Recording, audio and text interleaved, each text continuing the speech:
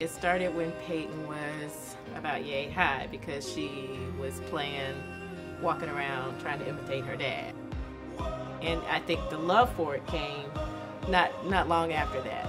To see Peyton go from the kid from Georgia to the woman that she is now, how she's grown academically into becoming a dynamic scholar, how she's grown in her confidence in herself, her confidence in who she is.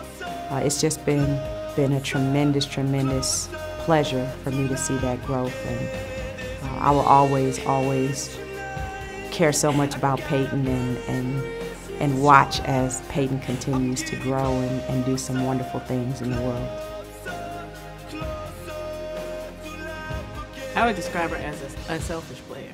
That's what I would describe her most as, because Peyton, she's always wanting to make her team better, and that, doing whatever it takes to make her team win. And she, like Kevin says, she can do a lot of different things.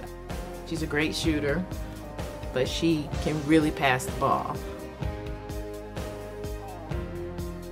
She's kind of a stretch forward in today's game. What that means is a player that can step in, step out, can handle some, can shoot at some, has the ability to, fill up the stat sheet. I think my most memorable moment with Peyton is probably our first summer together. We were both roommates, and we had a summer workout one morning. We both overslept the alarm, and she got out the bed and I got out the bed, and we were just like running over to get to the gym, and we were so nervous because we were freshmen. We didn't know what would happen if we were late to a workout, but we made the workout on time. And I just remember those summer mornings when we both get up and walk to the gym together. It was a nice bonding experience for the both of us, and we've been roommates ever since. Peyton Whitted will always have a special place in my heart, because her senior year in high school, right after she verbally committed to Penn State, my father passed away. My father was born in Mobile, Alabama, and he was buried there. And when I went down for his funeral, and I'm walking into the church, I see Peyton Whitted and her mom standing there.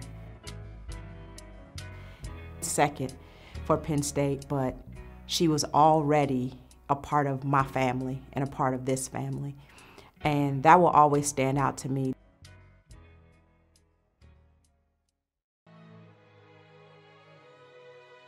I could not be more proud of you. You are just an exceptional young woman. You have grown from the little girl who was so loving, so compassionate, so giving, and now just watching you become this confident, strong, independent young woman is just a total blessing. And we know we haven't seen anything yet, because I believe you're going to take this world by storm, and I'm excited to see the next phase of what you're going to do and what you're going to become and what God has planned for you.